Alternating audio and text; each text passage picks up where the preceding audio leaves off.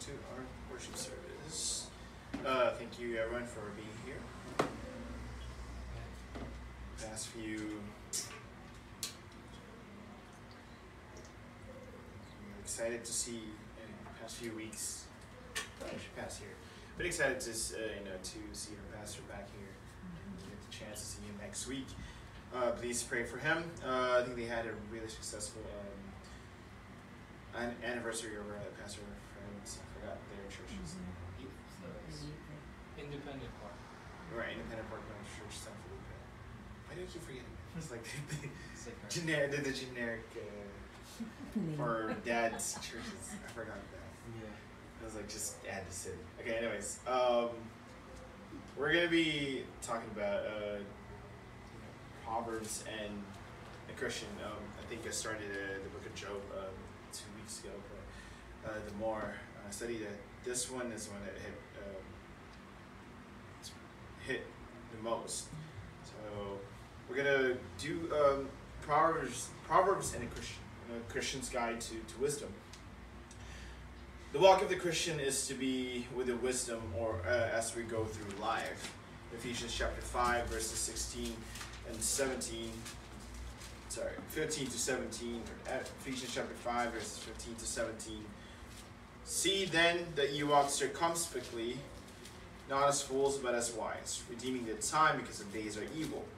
Wherefore be ye not unwise, but understanding that the will of the Lord, what the will of the Lord is. Because time is fleeting and the days are evil, we must make the best use of our time. Too many people today are wasting both their time and their lives by failing to exercise wisdom in our daily lives. Since the Word of God claims to equip man unto every good work, we can see that in 2 Timothy chapter 3, verses 16 and 17. All scripture is given by inspiration of God and is profitable for doctrine, for reproof, for correction, for instruction in righteousness, that a man of God may be perfect, thoroughly furnished unto all good works. It is only natural to assume that it provides us with sound advice concerning our daily living. And indeed it does, especially in the book of Proverbs, found in the Old Testament. The purpose of this series is to introduce the book of Proverbs as a source of great wisdom. We studied about Ecclesiastes not too long ago, where a man full of wisdom was trying to find his purpose, our purpose here on earth.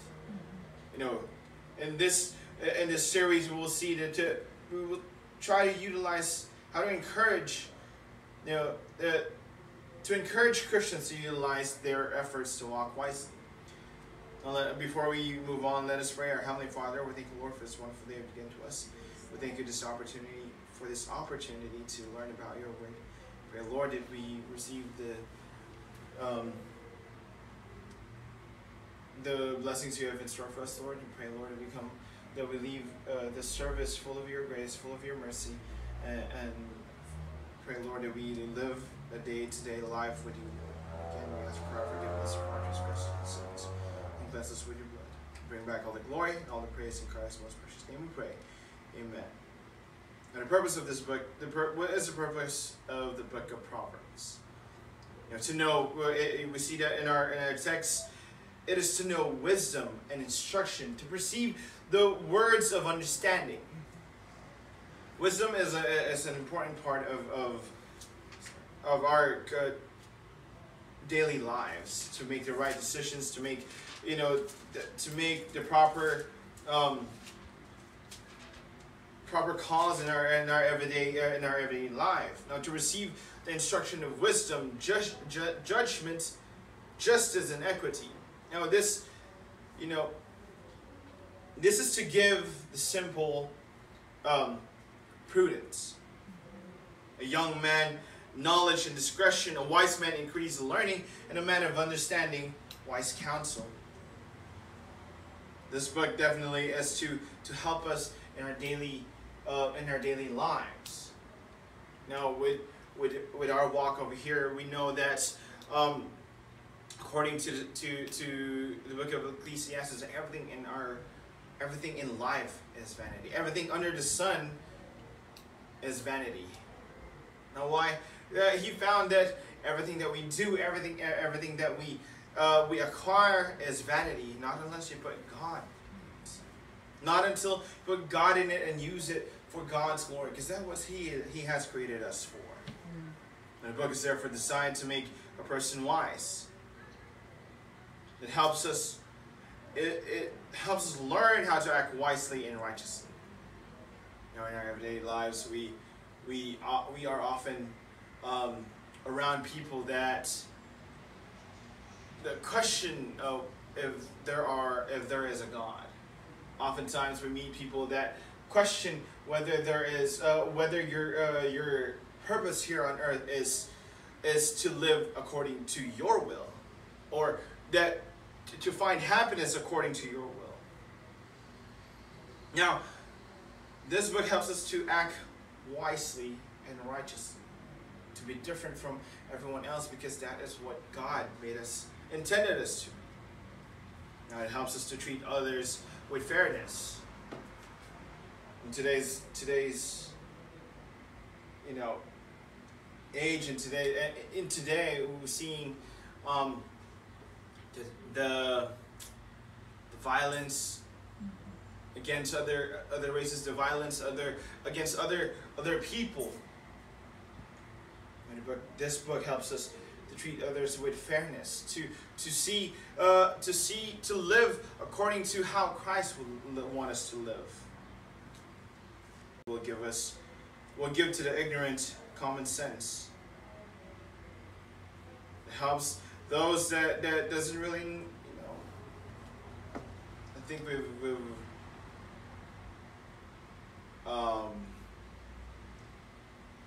we've met quite a few people where common sense almost doesn't exist. So I mean, a lot of times it's because of their ignorance, because of their lack of wisdom, lack of knowledge of certain things. But this book helps those that are ignorant to have common sense. To a young man, sound advice. Living a life as a young man definitely has a lot of questions. We ask a lot of questions as young people. What do I do with my life? What do I do now? What do I do after college? What do I do, then before that, like what course do I need to take? What major do I need to take? This book definitely helps though everyone to give sound advice, and to the wise even more wisdom. There's nothing wrong with gaining more wisdom.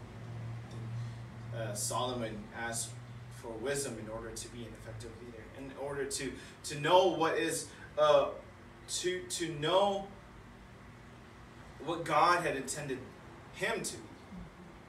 At this point, it might be appropriate to ask, what exactly is wisdom, and why is it valuable? And a definition of wisdom is maybe defined as a realistic approach to the problems of life. And we can see that Homer Haley offered this definition of wisdom. Wisdom is insight into the underlying causes and significance or consequences of things, which insight enables one to apply to the best and the knowledge which he has.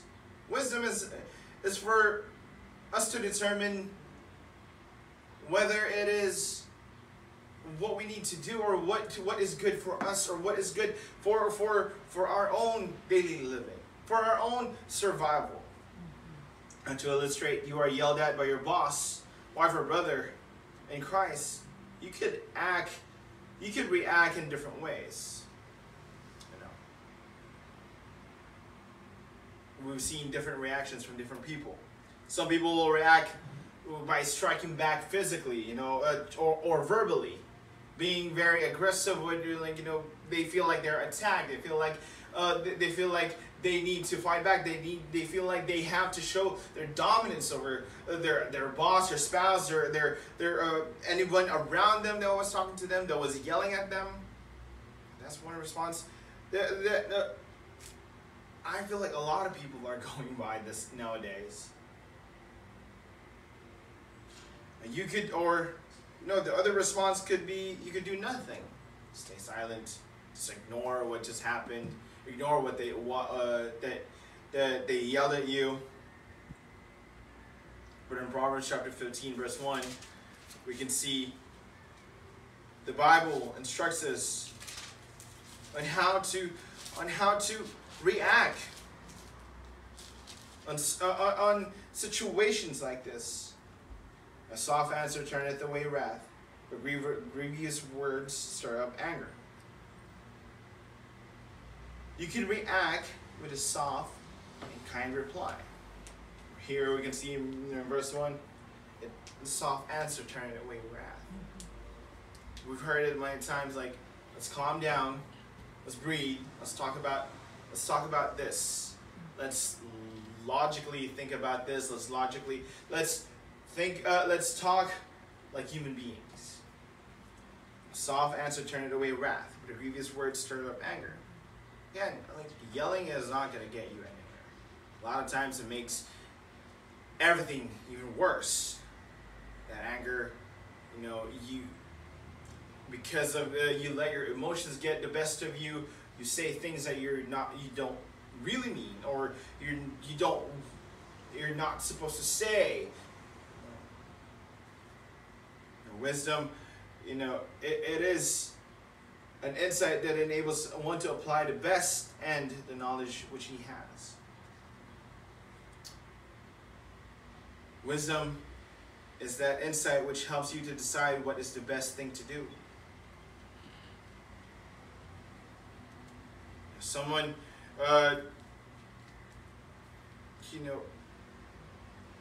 approaches you with malice, again, you could react in several different ways, but wisdom will enable you to react in proper way. Now, what is the value of wisdom? The first 9 chapters of the book of Proverbs are actually discourses extolling the value of wisdom.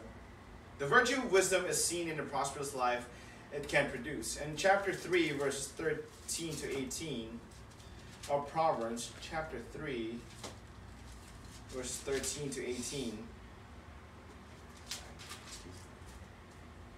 happy is the man that findeth wisdom, and the man that getteth understanding, for the merchandise of it is better than the merchandise of silver, and the gain thereof than fine gold.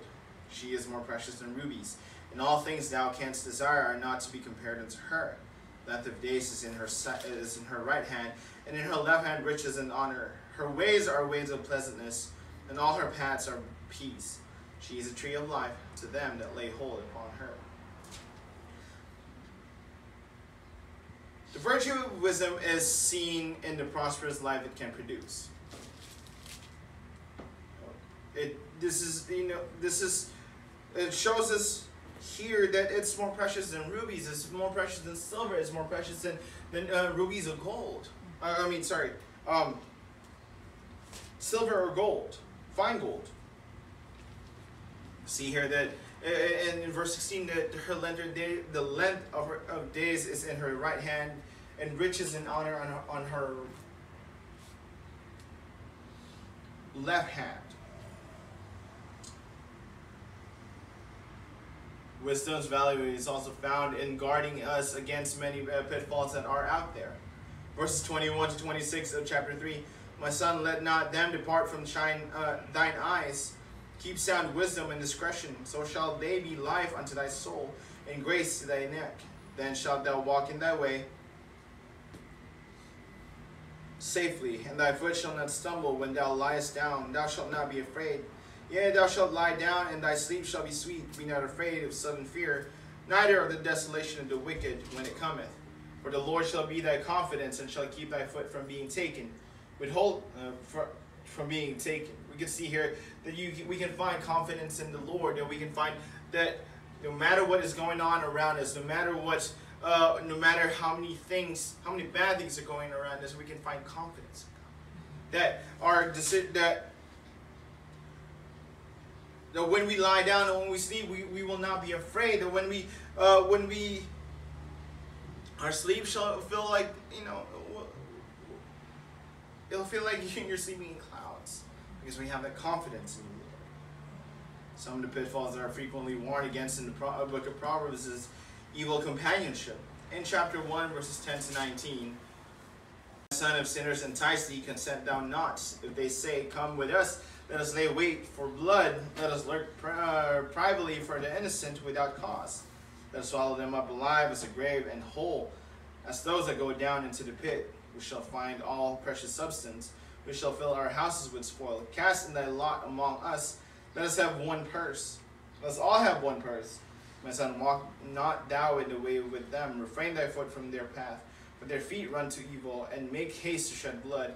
Surely in vain the net is spread in the sight of any bird. They lay wait for their own blood. They lurk privately for their own lives. So are the ways of everyone that is greedy of gain. Wicked taketh away the life of the owners thereof. They want you to join them in their wrongdoing. They want you to do exactly what they want you to do, what they want to do as well. Now, wisdom. But if you do, you will be caught with them in their own self-destruction. Wisdom will preserve you from this. Wisdom will help you. With the wisdom that you have, with the right wisdom, you will stay away from this. I mean, this is a destructive path where they want to lay waste to anyone else that are around. That they're okay to rob those everyone else. Wisdom will preserve you from this. Wisdom will preserve you from the immoral woman.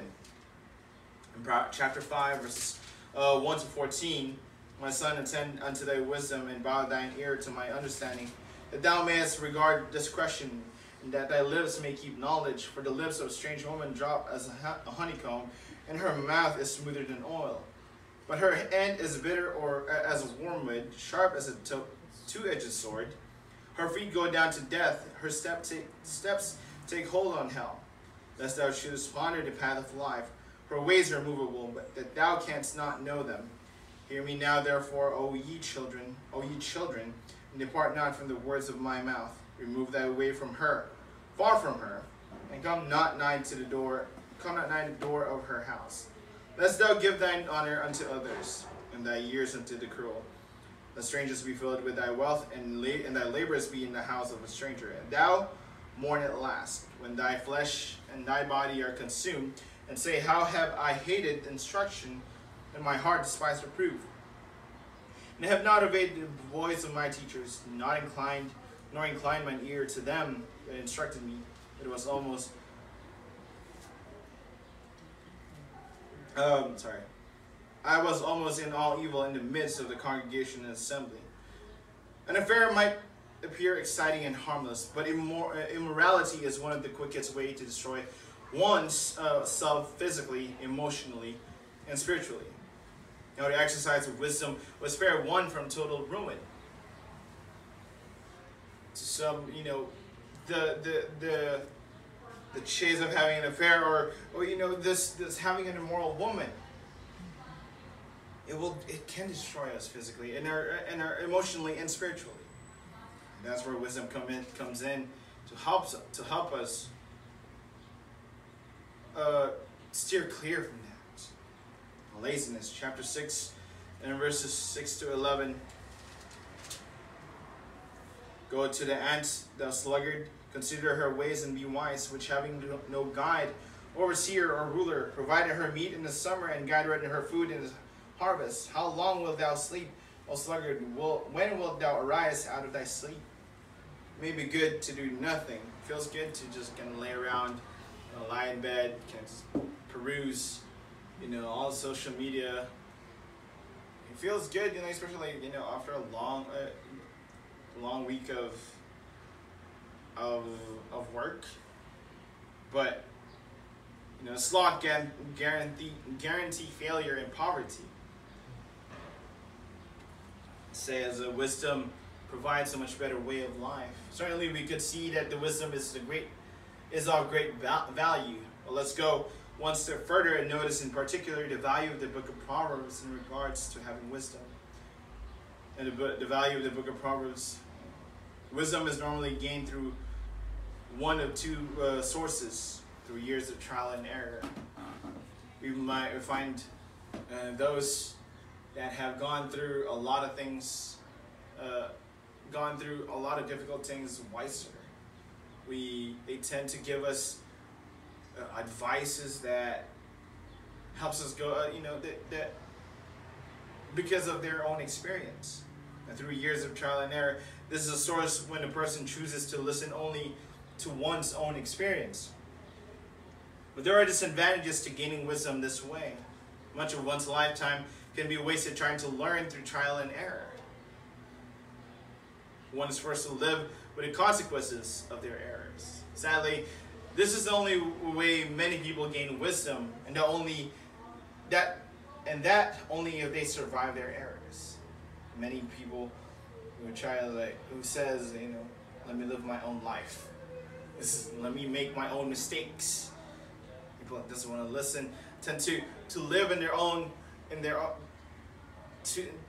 tend to wallow in their own mistakes, past mistakes, living the consequences of their own actions from when they could have used wisdom. Through the proven experience of others, this is possible only if one is willing to heed the advice of others. There are clear advantages to gaining wisdom this way. You can avoid wasting years of life through trial. If you listen to those to trial and error, thus living life to its fullest measure. I think a lot of us have come to our parents and asked them, about certain things, about how to go about certain things. A lot of times they tell you, like, okay, don't do this because back in the day, like when I did this back in the day, it was like this is the result. A lot of times, I think we've heard the saying, what you do today will determine who you are tomorrow, in the future. That certainly applies to that wisdom. If we listen to those that have already experienced, that already has experience, that has the wisdom to tell you, don't do that, or this is a good way to go about life. There is that advantage and disadvantages. You experience life and burdened with the consequences of earlier mistakes.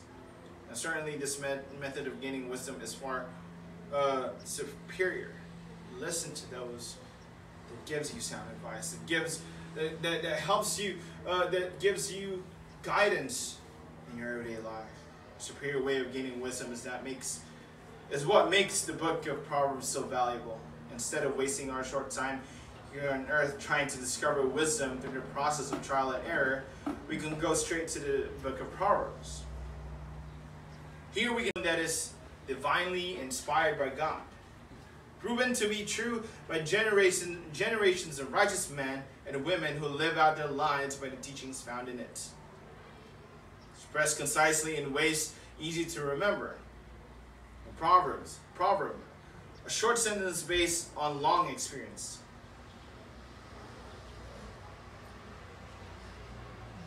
Yes, the value of the book of Proverbs is that it provides the wisdom of God himself. When we go back to Solomon, who has, the wisest man to have lived on earth, to be able to study the purpose of life here on earth on his own wisdom, and then adding God's wisdom in it. This is not easy to say. It takes a little effort to glean from the wisdom. Proverbs chapter 2, verses 1 to 6. My son, if thou wilt receive my words and hide my commandments with thee, so that thou incline thine ear unto wisdom and apply thine heart unto understanding. Yea, if thou criest after knowledge and liftest up thy voice for understanding, if thou seekest her as silver and searchest for her as for hid treasures, then shalt thou understand the fear of the Lord and find knowledge of God. For the Lord giveth wisdom, out of his mouth cometh knowledge and understanding. Our knowledge, our wisdom, the way to live about life, the way to live our life here. We can find that knowledge and that wisdom through God. Our understanding of life through God. And for those who will look to God through His Word and prayers, the promise of God is that wisdom will be granted to them. And this is a far better way to find wisdom than the way most people do it. I hope this introductory lesson has made you want to study the book of Proverbs in order to glean its treasures of wisdom waiting for us. Succeeding lessons, we will survey the book of Proverbs by considering the wisdom it offers pertaining to various relationships we have in this life. Of course, no discussion concerning wisdom can be complete without mentioning Jesus Christ, in whom we are hidden all the treasures of wisdom and knowledge. Colossians chapter 2, verse 3. When Jesus Christ is in your life, there is no way to be truly wise. Have you come to Christ? This is a question that we need to ask. How is our relationship with Christ? How is our relationship with our own God? Let's pray. Our Heavenly Father, we thank you, Lord, for this wonderful day. Thank you, Lord, for this opportunity tonight. Pray that we have received the lesson that you have in store for us today, the blessings you have in store for us. So we praise and thank you, Lord, and guide us as we go. Bring back all the glory and all the praise in Christ's most precious name. Amen.